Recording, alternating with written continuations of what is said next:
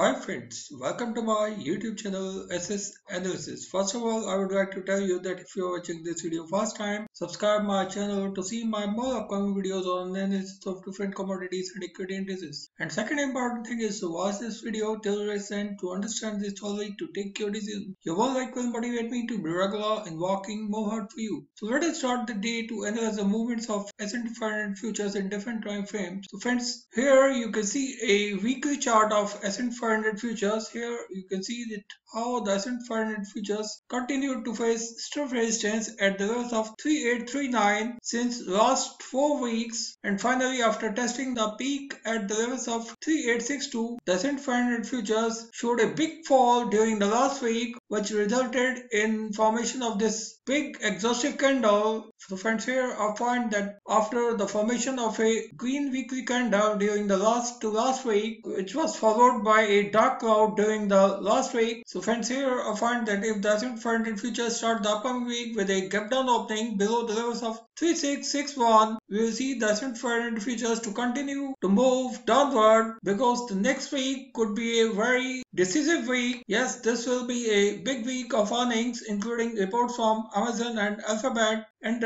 stimulus negotiations in Washington, and the first job reports of 2021. So friends, here I find that all these major events could impact the movements of S&P 500 futures, and I find that if the S&P 500 futures find some positive outcome from these events, we will see the S&P 500 futures could retest the highs of 3737 during the upcoming week. But here this level could provide a stiff resistance to S&P 500 futures in case of an upward move. So friends, here I find that if the S&P 500 futures are not able to defend the immediate support of 3596 during the upcoming week, we will see this fall to continue, where we can find the next support at the levels of 3483. Friends, during the upcoming week, I find that the S&P 500 futures could remain in heavy bearish pressure. Here you can see that how the S&P 500 futures started the last week of February with a gap down opening here. So here I'm expecting the same gap down opening during the upcoming week. Friends, here you can see that how this gap down opening resulted in a sharp downward move when the S&P 500 futures continued to move downward, when the S&P 500 futures finally tested the lows of